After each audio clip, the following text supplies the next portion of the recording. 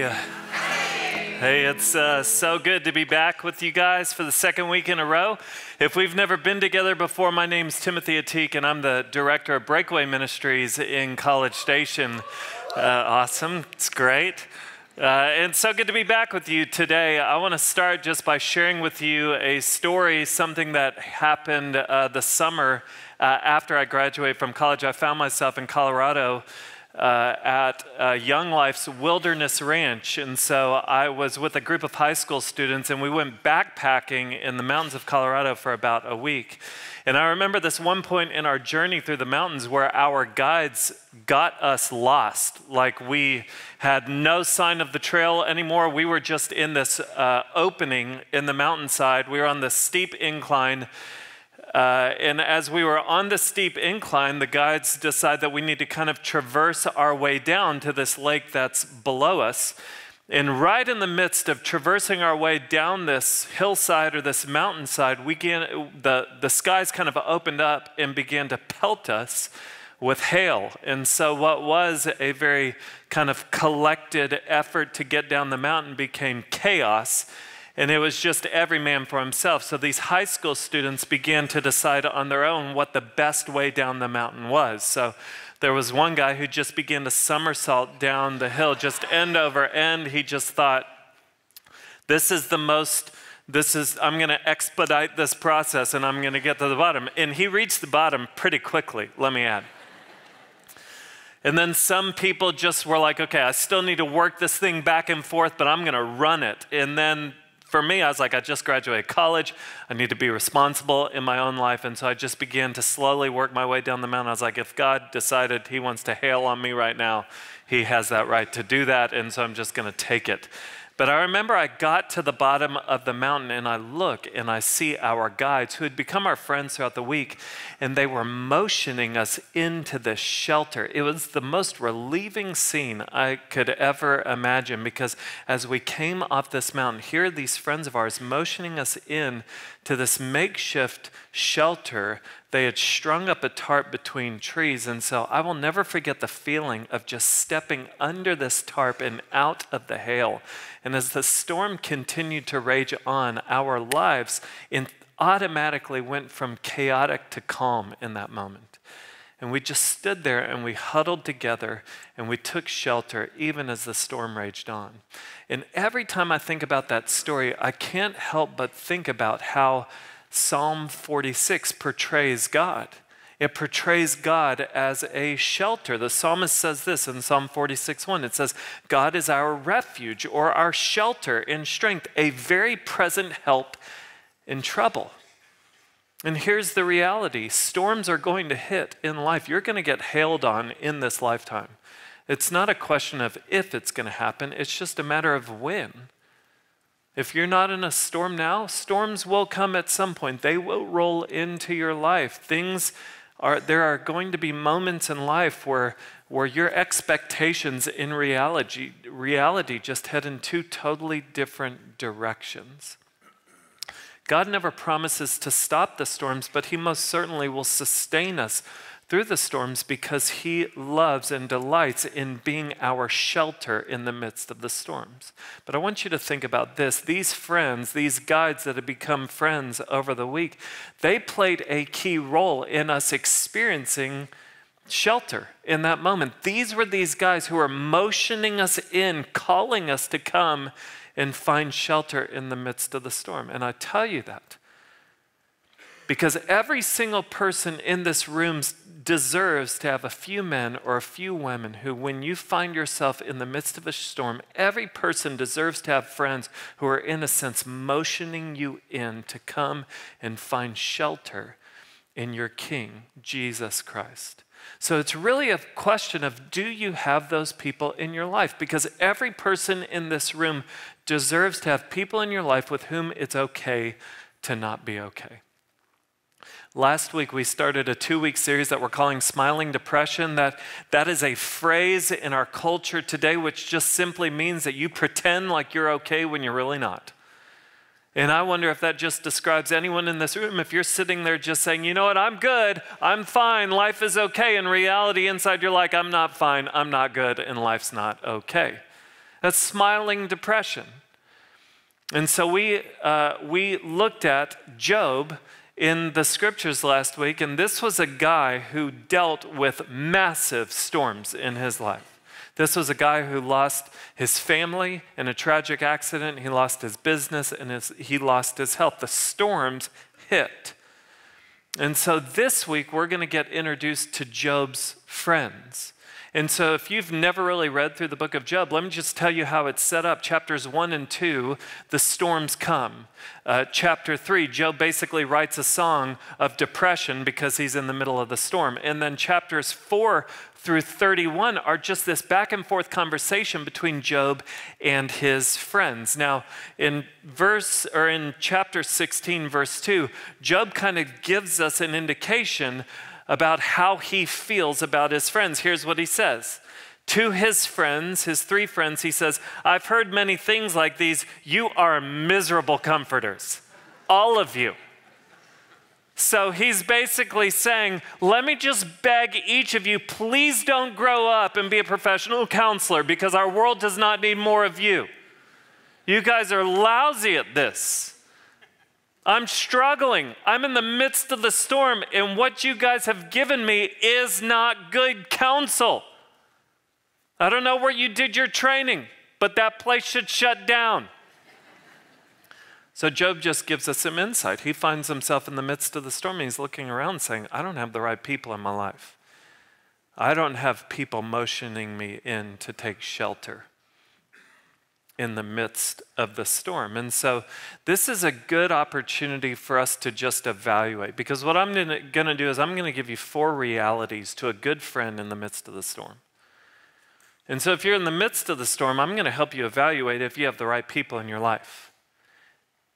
And if you're not in the midst of the storm, I'm going to help you evaluate if you're being the right friend to other people who are in the midst of a storm. So if you have a Bible, I want you to turn with me this morning to Job chapter 2.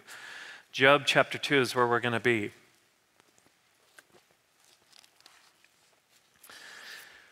The book of Job gives 3 verses to what Job's friends did well, and then it gives 27 chapters to what they did wrong.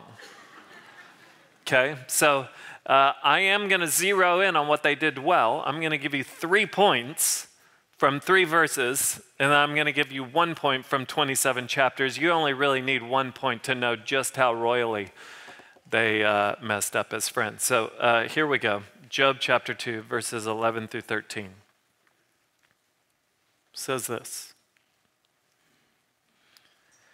Now when Job's 3 friends heard of all this evil that had come upon him, they came, each from his own place. These are great names to name your kids. Eliphaz the Temanite, Bildad the Shuhite, and Zophar the Naamathite. They made an appointment together to come to show him sympathy and comfort him.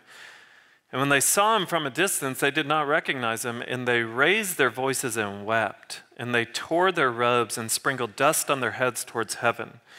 And they sat with him on the ground 7 days and 7 nights, and no one spoke a word to him, for they saw that his suffering was very great. So I'm going to give you 4 realities of a good friend in the storm. The first reality of a good friend in the storm is this: a good friend knows what's going on. Very simple. And let me just be clear. The 4 points I'm going to give you are very simple to say, but they take a lot of intentionality to live out. So if you're listening, you're like, man, this is easy. I know this. You need to evaluate, are you actually living it out? Because if you know it, but you're not living it, what's the point? Okay, that's too convicting. Sorry, we're too early into this thing for conviction. My bad. Anyway, a good friend knows what's going on. Think about it. These guys were positioned in such a way in Job's life that they got word when Job wasn't doing well. It's a good question to ask yourself. Have you positioned yourself in such a way in people's lives for you to get the call when things aren't going well? What I'm really asking you is, have you done a good job caring for your friends in such a way that when life goes south, when the storms roll in, you're the one that people call? I love what it says about Job's friends. It says that they first heard what was going on, and then as they got nearer to Job, they saw what was going on in his life. So they heard and they saw the trouble that Job was in. And it just kind of begs the question, do you have ears to hear and do you have eyes to see when those around you are struggling in life? And the reason that I even bring this up is because the busier we get, the more self-focused we get. When we become so consumed with what we have going on in our own lives, it becomes very difficult to see what other people have going on in their lives. But this is the reality. Either you are feeling down, depressed, suicidal, stressed, or anxious, or someone you know most certainly is. And so the question is have you positioned yourself in a way with your friends to get the call? Do you have ears to hear and eyes to see what's going on in people's lives? I just want you to think about the people in your life right now. If someone is always dragging or is aloof or not wanting to hang out with anyone, or they're gaining a lot of weight or losing a lot of weight or drinking more or indulging in sin more or just not seeming themselves, do not take that lightly. If you're identifying that, then God is giving you the eyes to see or the ears to hear that something is not right in someone's life. And so let me just say this, today or tomorrow, I guarantee you're going to have a conversation that goes like this. Hey man, how are you doing? Hey, how was your weekend? Good. That's the only answer to that question, right? We talked about that last week. No one answers that question, honestly. No one's like, man, thank you for asking. I'm on the edge. No one's real. I'm good. I just want to invite you to press into that answer a little. Like that's what good friends will do. A good friend will just say, hey man, thank you for that. Let me just ask you, are you really good or are you just telling me that? Like I remember I was on the phone with my friend Drew. He asked me the question, hey, how are things going? And I put a positive spin on everything. I was like, well, we're doing good here and my kids are doing this and my wife at work, like things are good. And he's like, TA, hey man, are you really good or are you just telling me that? And I was like, oh, thank you so much for asking. I'm not good, man. Like life is not going that well. I'm struggling. And it was so refreshing to just have someone in a sense say, hey man, I love you enough to just ask, are you really good? Because if you are, awesome, I'll celebrate that. But if you're not, let's talk because I want you to know that I love you and I care about how you're doing. Ask someone this, what in your life is not okay right now? Like at lunch tomorrow, ask someone that question, hey, what's not okay in life right now? Is there anything going on that I need to know about so I can ask God to help you with it? If someone opens up, ask them this, who else knows how you've been feeling? That'll give you an indication if someone's walking in isolation and you're the only one who now knows. What about this? How do you cope with how you've been feeling? Are there any unhealthy or harmful ways that you have been coping with how you feel? That's a huge one. Because that'll tell you if people are pacifying their pain in such a way that it's actually going to magnify their pain. And then if things get pretty serious and you sense that someone is really down and struggling, ask them this question, have you thought about taking your life? I've asked that question to students often. Have you thought about taking your life? If they say yes, ask them, do you have a plan to take your life? Have you chosen a time to take your life? Good friends know what's going on. And let me just say this. If you're in the midst of the storms of life and someone has the courage to ask you real questions like this, they deserve an honest answer.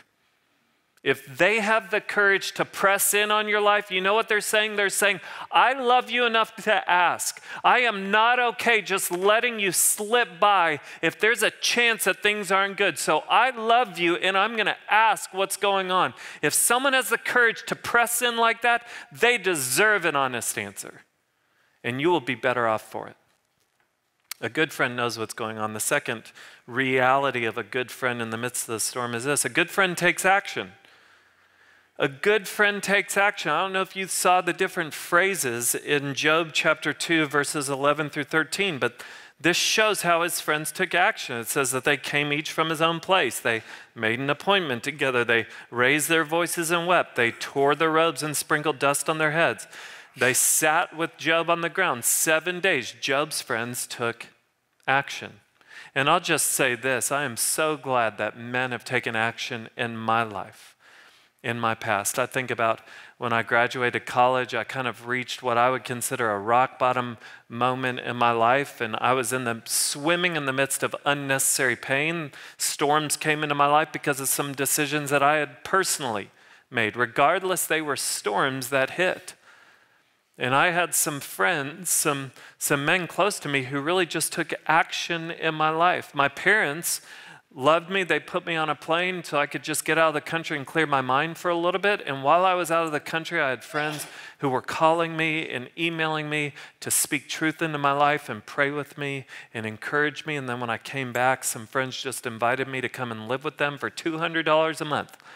They just said, man, we want to be by you. We want to be around you. We want to encourage you. We want to speak truth into your life. We started a Bible study in our apartment so that we could just encourage one another with the truth. These guys fought for me, so I wouldn't slip back into some of the decisions that had put me where I was. Good friends take action.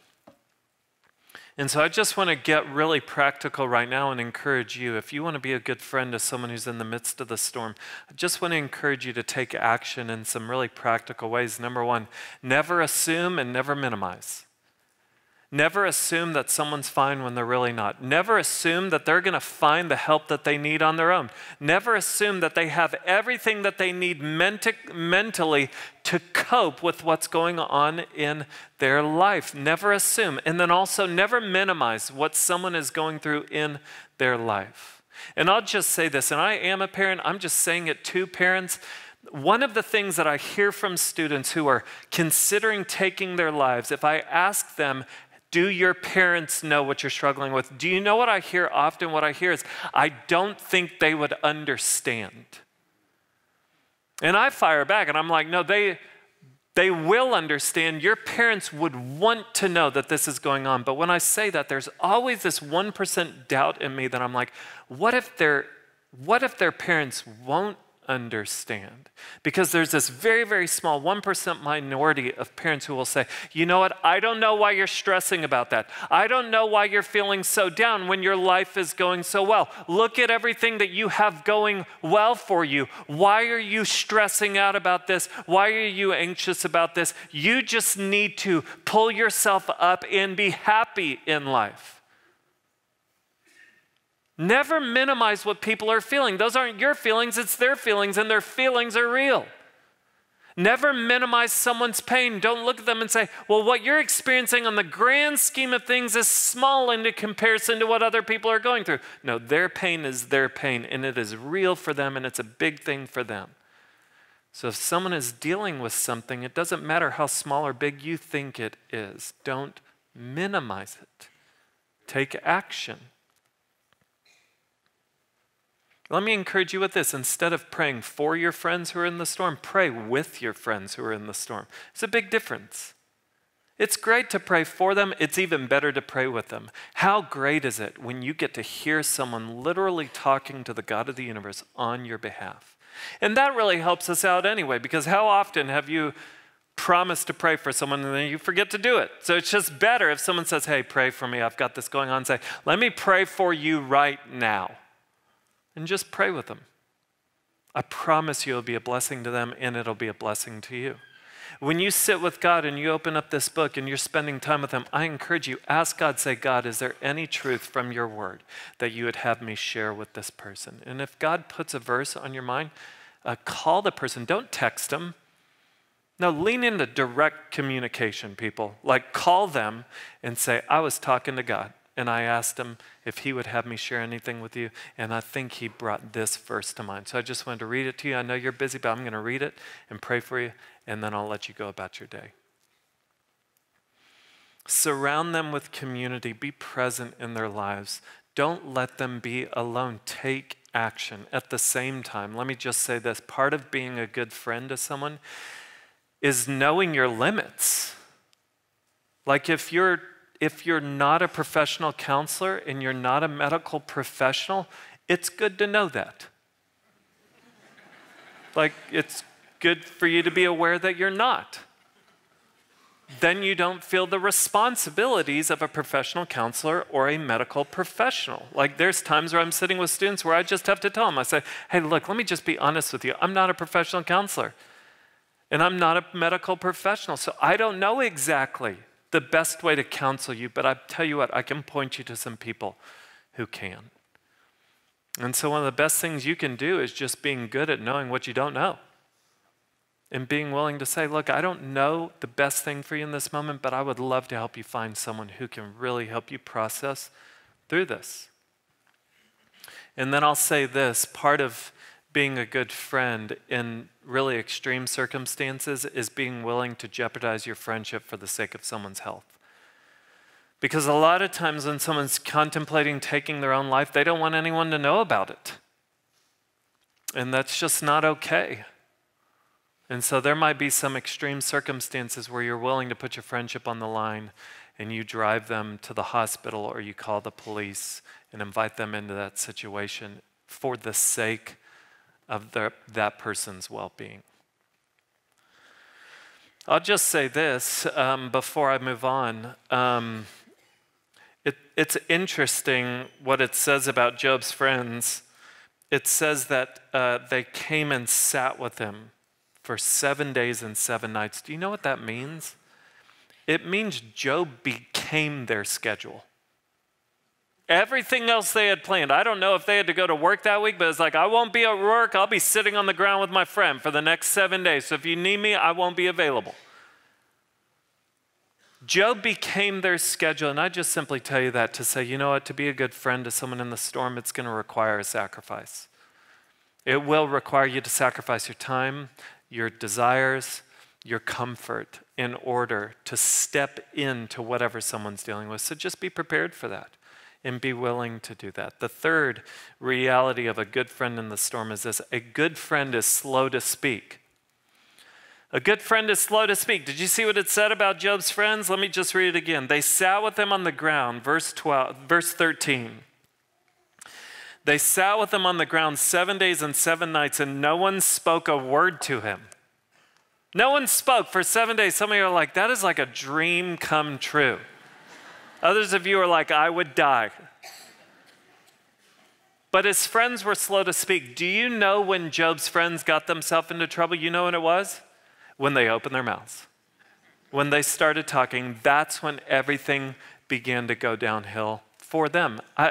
I'll just say for me personally, this is convicting because just in what I do, there are times where I'm sitting with people where they are looking to me for the right answer or they're looking to me for a word of encouragement or inspiration. And there have been times where I've sat with people and out of this feeling like I need to meet some expectation, I have tried to force something that doesn't belong.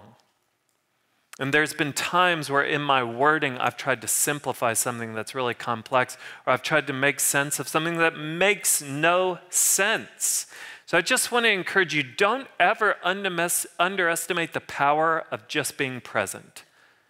And there's a lot of power in sitting with someone and just saying, look, I just want you to know, I don't know the right thing to say here.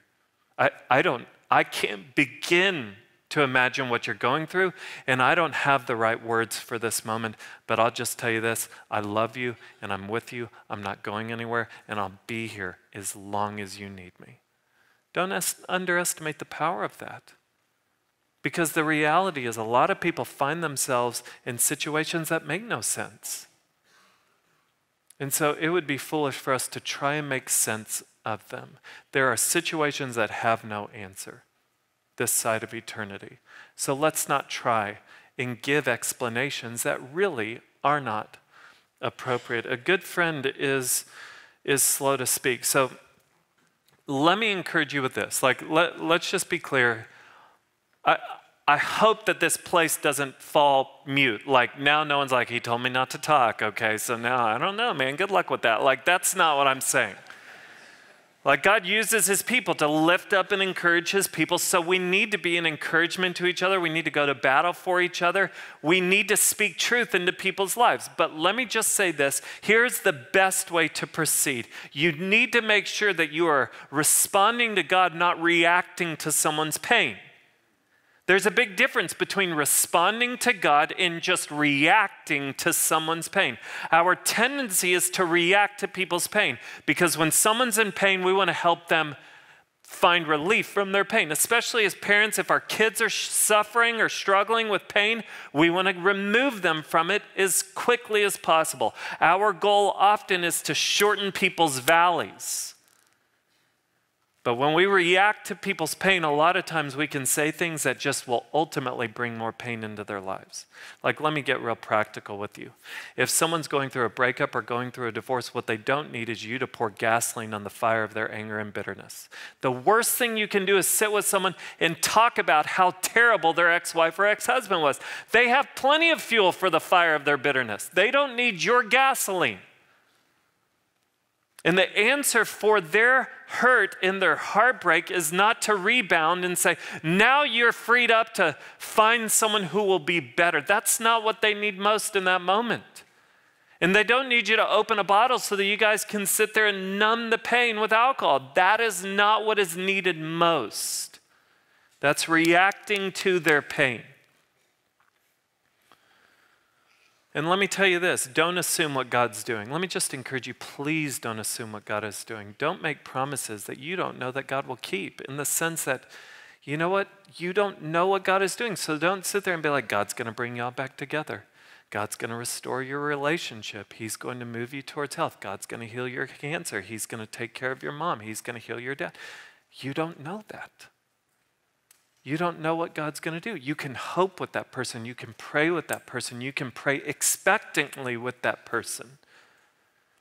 But in the end, we don't know what God's going to do. His ways are not our ways. His thoughts are not our thoughts. So it'd be foolish for us to assume that we know. A good rule to live by is simply this: before you talk to your friend, talk to God, or just wait. I would just say, just watch how much of a blessing you can be. If you're talking to someone, you're talking to God at the same time, just asking God, God, do you want to download something to me right now that you want me to share with this person? And if God brings something to mind, share it, and I promise you, it will be a blessing to people, especially if you're just speaking the truth from the Word of God to them. I'll just give you an example from my own life. Not too long ago, I was talking to a girl who wanted to take her life. Like, she basically sent me her suicide note. And so I found myself with this girl and a couple other Breakaway staff members. We went to be where she was. And here's what she told me. She just said, I just want to go and be with Jesus. I want to leave this earth and I want to go and be with Jesus. And I was like, look, you're really struggling right now. You're hurting right now. And so I understand what you're saying, that you'd rather go and be with Jesus. That's probably better, honestly. It probably feels better to be with Jesus than to be here right now. But as I was talking to her, I was talking to God and just asking God, is there anything you want me to share with her? And as I was standing there talking with her, God put Philippians chapter 1 in my mind. Haven't thought about this passage in a few months or a few years.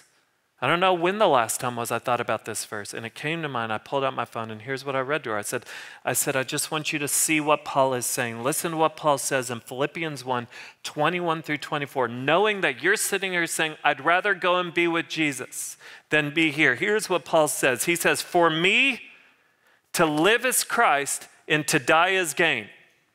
If I'm going to go on living in the body, this will mean fruitful labor for me. Yet what shall I choose? I do not know. I'm torn between the two. I desire to depart and be with Christ, which is better by far. But it's more necessary for you that I remain in the body. I just said, to live is Christ.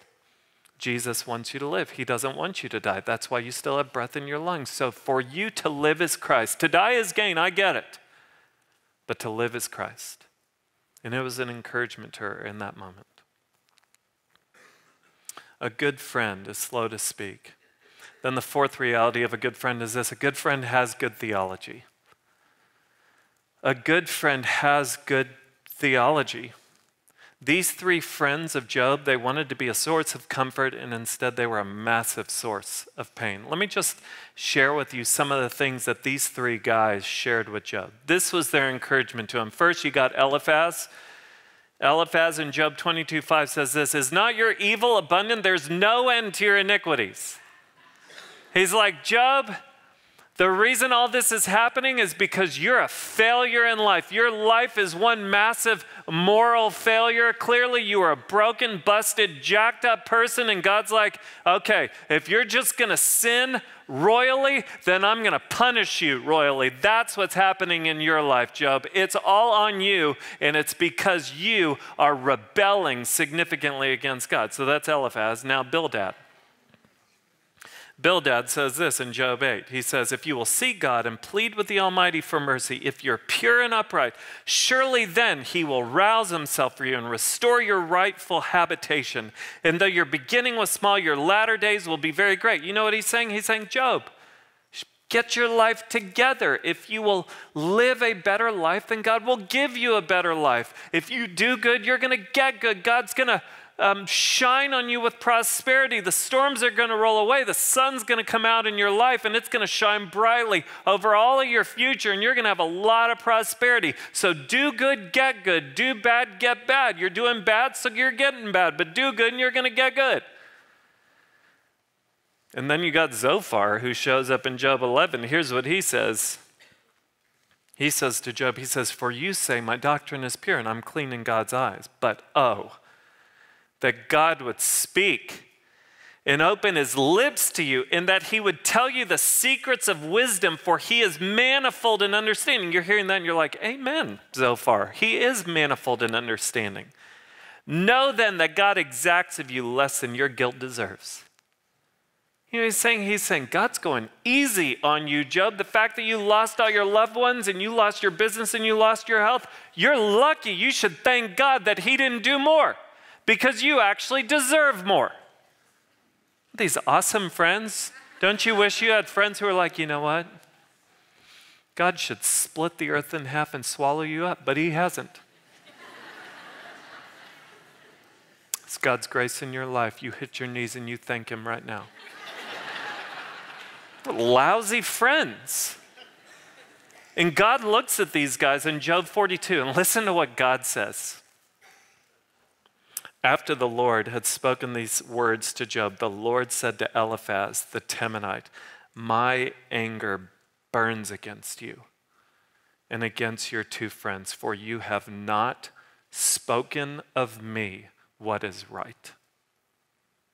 Can you feel the weight of the God of the universe looking at these guys who thought they were speaking in the name of the Lord, and God's like, you weren't speaking for me. My anger burns against you. May that never be true of us, that God would look at us and say, you have not spoken what is right of me. See, good friends have good theology. And this is really important, because what is the question that always comes up when someone's in the storm? What's the question that they ask? Why? Why is this happening to me? What's the answer? I don't know. That's the right answer to that question. We don't know. We don't know exactly what God is doing. So let's focus on what we do know. Here's what we do know. Number one, it is good to know that sin can be the cause of pain. It can be. That's why James says in James 5:16, therefore confess your sins to one another and pray for one another that you may be healed. Sin is sometimes the cause of pain, but this doesn't mean that you go on a witch hunt into the lives of your friends. Don't go to them and be like, are you looking at porn? Because that might explain why this storm's going on in your life. I don't know if you're doing that, but I just need to check, because you're probably screwing up somewhere. That's probably not the right way to go. At the same time, you might have some friends in your life that are struggling, and you can look into their lives, and it's just very evident that the life that they're living is not honoring to the Lord, and they're experiencing the consequences because of it. And so in those instances where it's very obvious and abundantly clear, then you go to them and just say, look, let me just be honest with you. I do think that there's some things in your life that are actually causing unnecessary pain in your life. And I think if you take a step towards repentance, there might be healing waiting around that door. Next thing, it's good for us to just be clear on bad things will happen to God's people, period. Bad things will happen to God's people. God is not a God of karma where he says, you know what, do good, I'm going to give you good. I mean, Jesus tells us in John 16:33, what does he say? He says, I've told you these things so that in me you may have peace. Listen to his words, his exact words. It's like he gathers his friends around. He's like, I need you, all eyes on me. Please don't miss this. What does he say? In this world you will have trouble. Period. He doesn't say, in this world, you're going to have trouble. The rest of you're going to be fine. He doesn't say, in this world, you might have trouble. In this world, some of you, it might not go that well, but the rest of you're going to crush it. No, he says, in this world, you will have trouble. And yet when the storms hit, we're like, Jesus, where were you? What are you doing? He's like, I told you. In this world, you will have trouble. Don't expect your best life now in a world that is busted and broken by sin. Next, it's just clear for us to know God is with you. Psalm 46:1, God is our refuge and strength, a very present help in trouble. It's just good for us to be able to reassure people, hey, God is with you. He will never leave you or forsake you. And his presence isn't a feeling, it's just a fact. You might not be able to sense God is with you, but it doesn't change the fact that he is with you. Next, God is doing something. A lot of times we're like, God, why don't you do something? I think God's like, I am doing something. Just because you can't see God doing something doesn't mean God's not doing something. I mean, listen to what Paul says in Romans 5. He says, not only that, but we rejoice in our sufferings, knowing that suffering produces endurance, and endurance produces character, and character produces hope. What this means is with God, pain is never pointless. God takes pain and he uses it. He takes pain that seems pointless and he actually makes it productive. He never wastes hurt. But you need to know, just because you can't see God doing something doesn't mean he's not doing something. And then it's good for us to know God already did something. He already did something. When God sent his son, Jesus Christ, and when Jesus Christ voluntarily got up on that cross and was punished for your sins and mine, Jesus Christ endured a storm that no one else in all of history will ever endure. It was the storm of the wrath of God being poured out on him for your sin and for mine. What that means is Jesus knows where you are. He has been where you've been. He's experienced what you've experienced. But when he went to that cross, he was making payment for your sin and for mine. And he was put in a tomb, and on the third day he walked out of it victoriously. His resurrection is a declaration that Satan, sin, and death have been conquered. It's not that they will one day be conquered, it's that they have been conquered. Satan, sin, and death are on the clock, and a day is coming where Jesus is going to make all things new, and Satan, sin, and death will be dealt with once and for all, and Jesus' victory will be realized throughout the earth. That's why Paul is able to say in 1 Corinthians 15, behold, I tell you a mystery, we shall not all sleep, but we shall all be changed. In a moment, in the twinkling of an eye, at the last trumpet, the trumpet will sound, and the dead will be raised imperishable, and we shall be changed. This perishable body must put on the imperishable. This mortal body must put on immortality. When the perishable puts on the imperishable and the mortal puts on immortality, then shall come to pass the saying that is written, death is swallowed up in victory. O death, where is your victory? O death, where is your sting? The sting of death is sin. The power of sin is the law.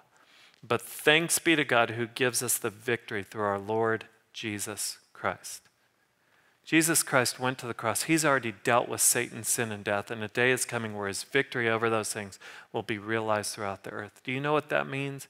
It means that if you're a follower of Jesus Christ, this world is the closest you will ever get to hell. It means that cancer can put a believer in the ground, but it can't keep him there. It means that disability can keep a believer from running or walking here on this earth, but it can't keep him from running and beholding the God of the universe for all of eternity. A day is coming where the statement will be true. Death, where's your victory? Death, where is your sting? Jesus has already done something, and he's done something, but he's still going to do something. So just take heart, because a day is coming where this perishable body will put on the imperishable, this mortal body will put on immortality.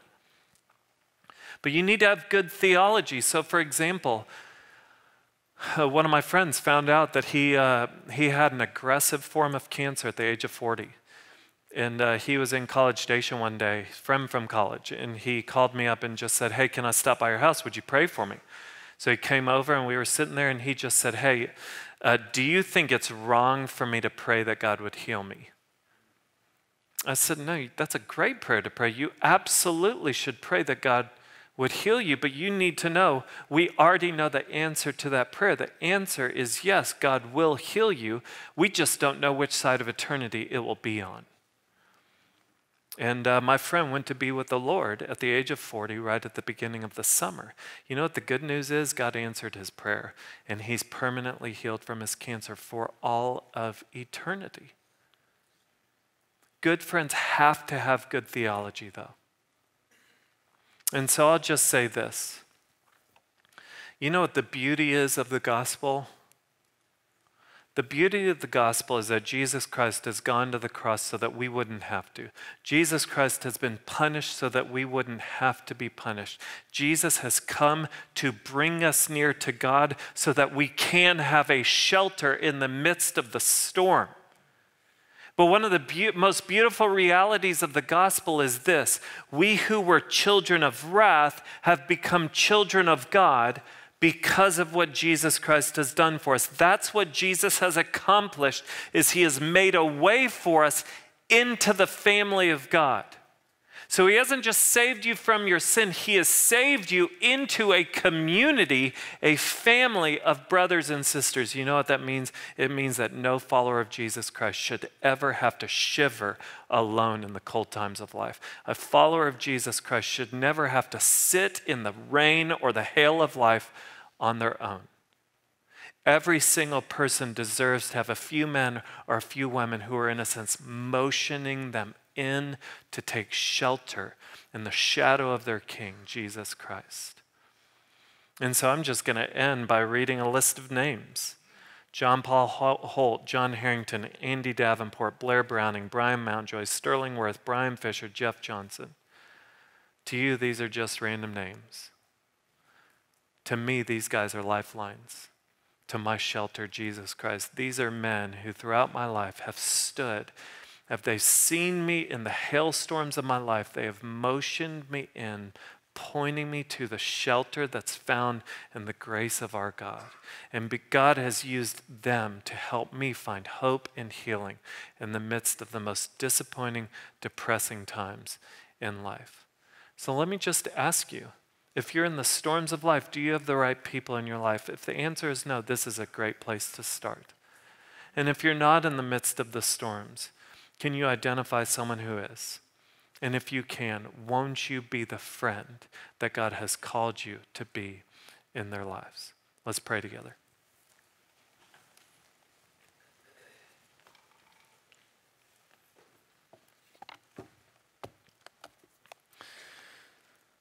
Lord Jesus, you know where every single person in this room is at. You know who's really not fine and really not good and really not okay. But I thank you that you have them here today. I thank you that you have us together.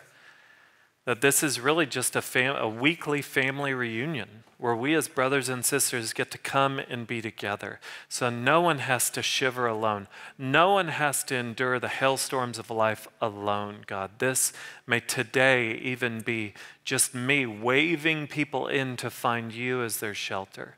God, may we be good friends to each other. May we care for people. Would you give us eyes to see and ears to hear those who are hurting in our lives, Lord God. I pray that you would give us wisdom in how to take action. And I pray that we would always talk to you before we speak to others, God. May we respond to you instead of just react to other people's pain.